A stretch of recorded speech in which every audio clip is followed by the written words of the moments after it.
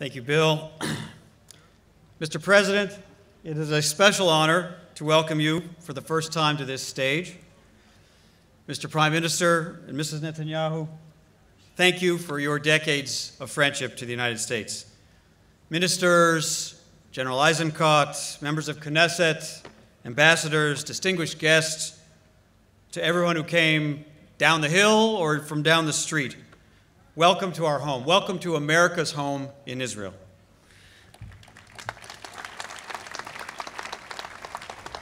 On behalf of President Obama and Vice President Biden and Secretary of State Kerry, and on behalf of the entire American people, we thank you for your partnership and your friendship and for celebrating America's Independence Day with us tonight. Julie and I and our daughters are also pleased to welcome many, many guests from the United States, including visitors from the United States Congress. Now, for those who have attended this event before, you know that the heat and humidity are always out of our control, although we didn't do too badly this year. But the entertainment is a different story. Joining us this evening, as you've already heard, are the Whiffenpoofs of Yale University, Cafe Shachor Chazak.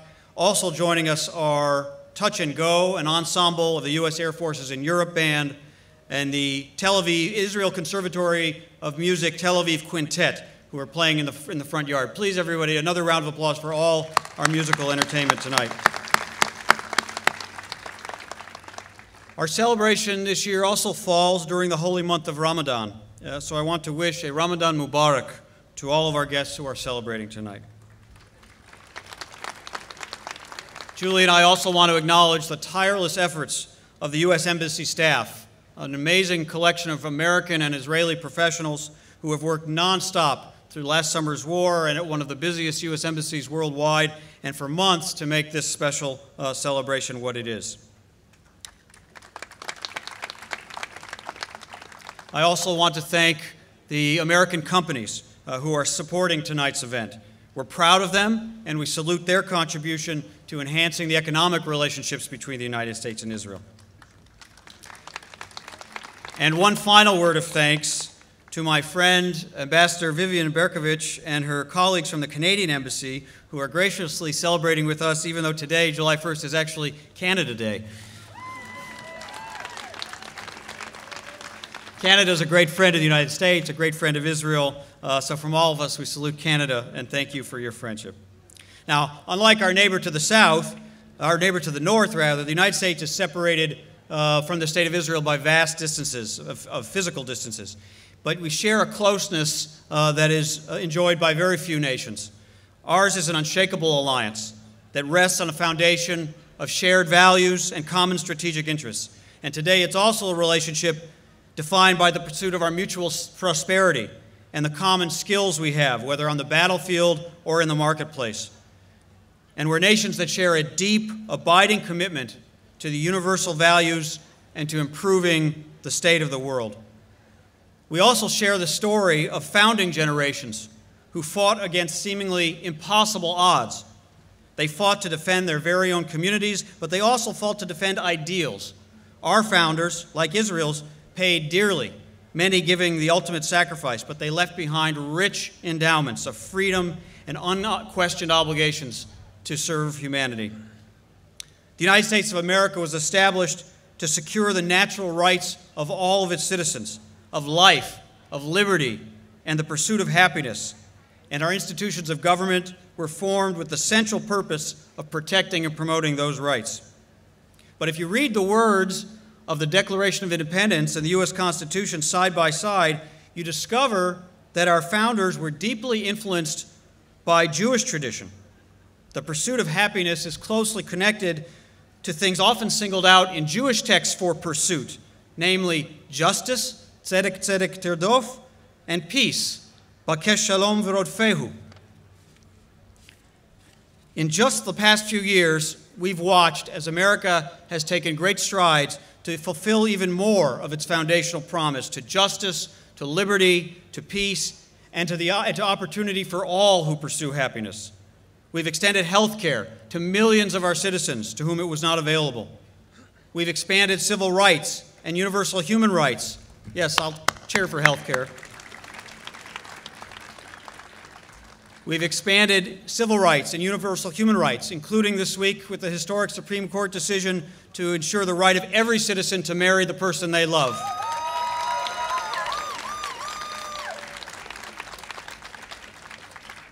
And we've advanced toward a more equitable society in such areas as promoting the inclusion of people with disabilities in all areas of life, building on the landmark Americans with Disabilities Act, which celebrates its 25th anniversary this year. This is a value both the United States and Israel share, and I want to acknowledge those who are here tonight representing the rights of people with disabilities in Israel.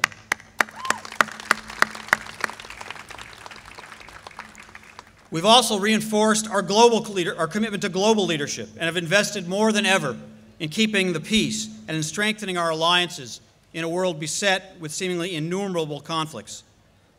Here in the Jewish state, we see a similar commitment to building a just society.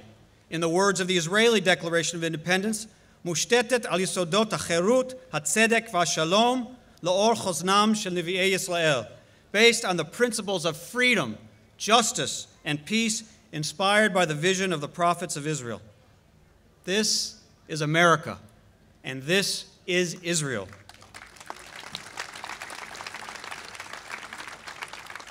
Together we strive not just to make a more perfect union at home, not just to ensure domestic tranquility and provide for the common sense and promote the general welfare for our citizens, as important as those are, but also to lift up and repair the world at the same time. So as we gather here to mark the 239th anniversary of America's independence, we have so much to celebrate and so much to be proud of, and we feel the warmth of the Israeli people celebrating with us. Through the centuries, we've been tested by adversaries who sought nothing less than to subjugate our very national aspirations. And so we recognize that here in Israel, there is still an ongoing struggle for security, for existence, for international recognition, and for peace. America is not a bystander in this struggle. We are in the trenches with Israel fighting every day, and our relationship has only grown stronger. It was a commitment made by President Obama on his very first day in office, and is a commitment that rests on decades of partnership and cooperation. I'm proud that the United States has Israel's back, in Geneva, in The Hague, and anywhere where Israel's right and ability to defend itself is called into question.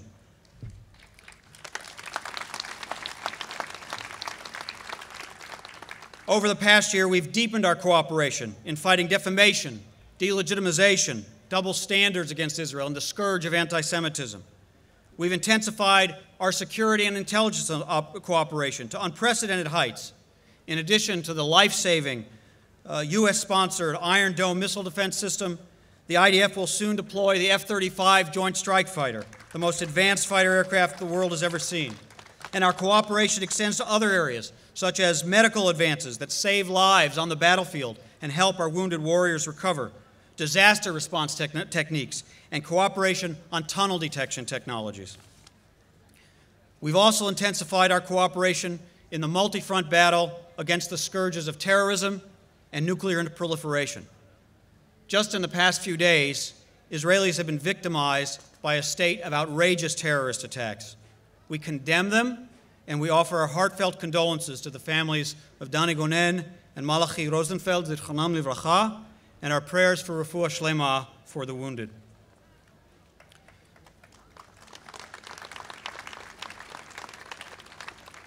In the current negotiations with Iran, as President Obama has said repeatedly, we will only accept a good agreement that cuts off every pathway Iran could take to develop a nuclear weapon, period.